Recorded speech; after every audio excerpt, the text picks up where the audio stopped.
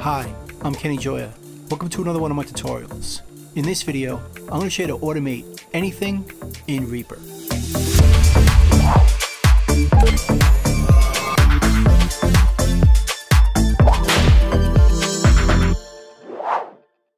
So I have a project set up here with a synth, and it sounds like this.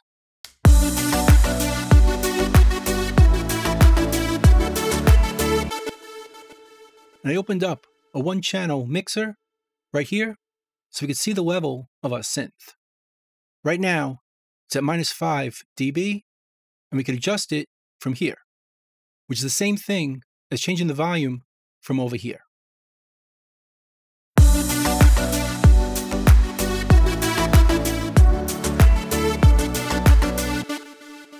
And by default, the automation mode we're in, we can see down here, is trim read, which means if we had an envelope on this track, we could trim it with this volume. But without an envelope, we're just adjusting the volume overall. Let's create an envelope. We'll select the track, type V, and that opens up a volume envelope. And notice over here, the fader changed. Now it's set to 0, because that -5 volume transferred to the envelope. And we can see it right here, -5. So it's going to sound exactly the same. But we could trim this envelope with our fader. We go down a few dB or up a few dB.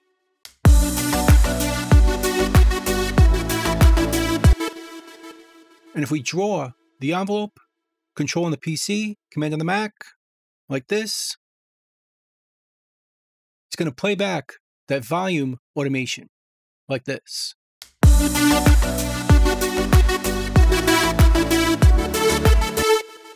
And again, this fader is just going to trim this envelope. So you can make it quieter.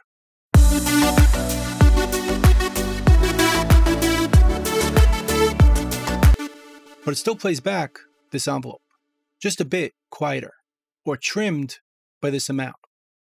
But because we're in trim mode, we're not seeing this envelope moving the fader. If we want that, just go down here and right-click and switch it to read mode. And now, this fader is going to play back the envelope.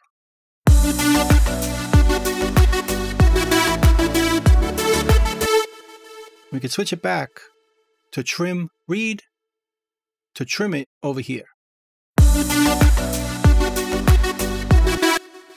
And we could also trim the envelope visually over here. Bring it down or up, and that'll change the envelope directly over here without affecting our trim, even though it's still trimming the envelope, making it quieter or louder. Let's undo all this, and now we're back to our fader at -5, and let's check out the other automation modes. We can go down here and right-click and see we have write, latch, and touch modes, which are the modes we use to write automation. In this situation, volume automation. So if we choose write, and we touch our fader, it automatically creates an envelope. And if we play our track and move the fader, it's going to record those moves, like this.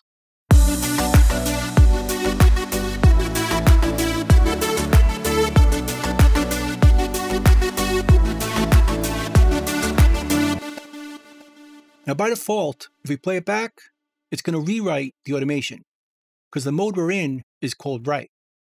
So to play it back, we should switch the automation mode. Either switch it to touch, and it'll play back like this,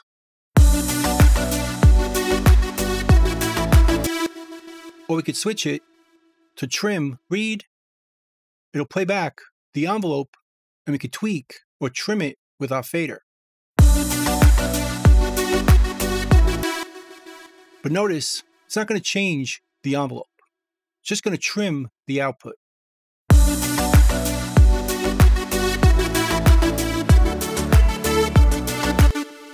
And it starts at 0, so we can see how much we're trimming it, down a few dB or up. So let's check out the other modes. We could also choose touch mode, which will let us punch in on the fly to rewrite our automation. So if I play it back now, it's just going to play back the automation.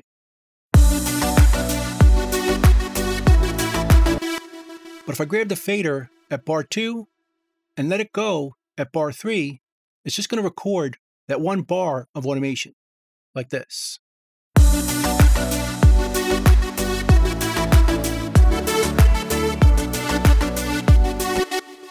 Notice I let go at bar 3, so it just wrote from bar 2 to bar 3.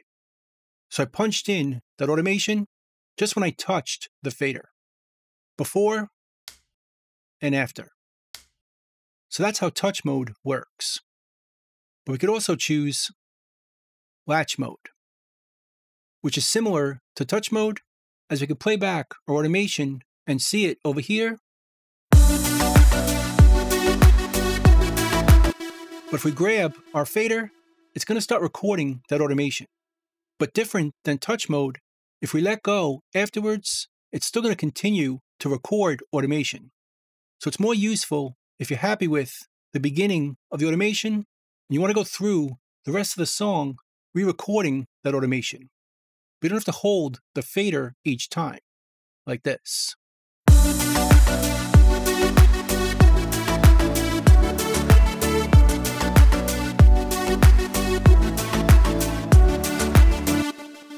So it continues to write after the first time you touched the fader. But there's one other mode I should show you, and that's Latch Preview. If we choose this, by default, it's going to play back our automation. But if we grab the fader, it'll preview the level we move the fader to. So it's great for finding a specific level just for a section. Let's say we wanted to find the volume of bar 2 to bar 3. We can grab the fader, and it's not going to record the automation, but we're still going to hear the volume we move the fader to.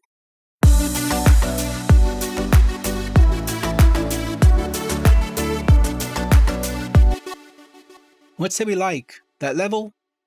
We could put our cursor at bar 2, switch the mode to write mode, and write from bar 2 to bar 3, like this. And then stop it, and we just recorded that preview level. So that's volume automation. But we could also do this with pan.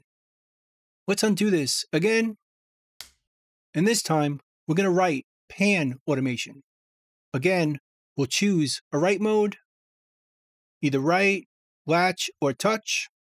I'm going to choose write, and just touch the pan, and it creates a pan envelope. So now we can just write by moving the pan while we play the track.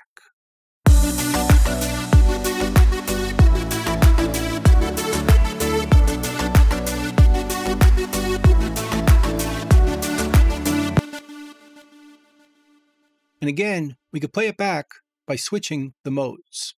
If we want to see it moving in time, we could choose read. We could trim it in trim mode.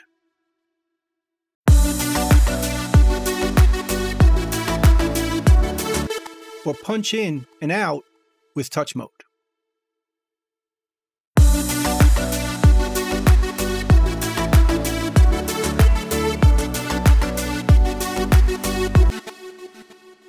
So that's panning automation. Let's undo it. Now we could also automate the mute, but we have to do it a bit differently. We can't just go into a write mode. We have to first hit this button and choose to view the mute envelope. And now we could switch it to a write mode and just record our mute automation like this.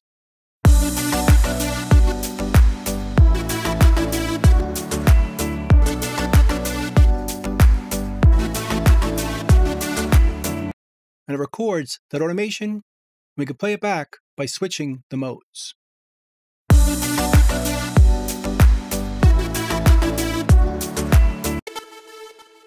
So that's the mute automation. Let's undo it. And finally, we could automate any parameter in a plugin. Let's add an EQ to the track. Let's choose Re-EQ. Let's remove all the bands except for one and change it to a low pass filter. And we'll adjust the filter right here.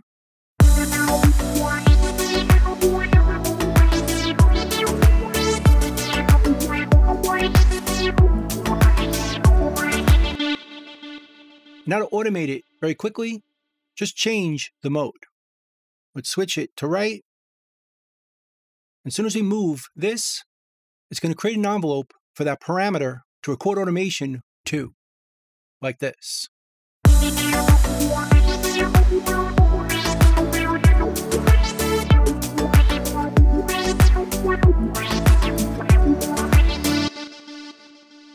Just like that, we recorded automation for that parameter of the EQ. And we could do this with any parameter and any plugin in Reaper. We could play it back with touch mode or read mode. And retweak it just by touching the parameter either here or here.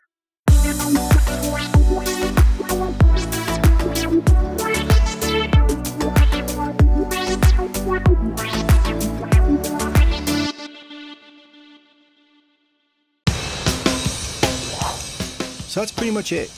That's how to quickly automate anything in Reaper. Hope you learned something, hope you could use it, and I'll see you next time. Thanks.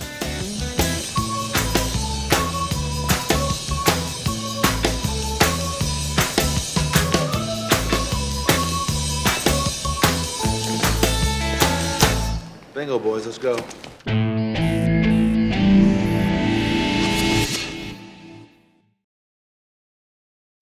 Bye.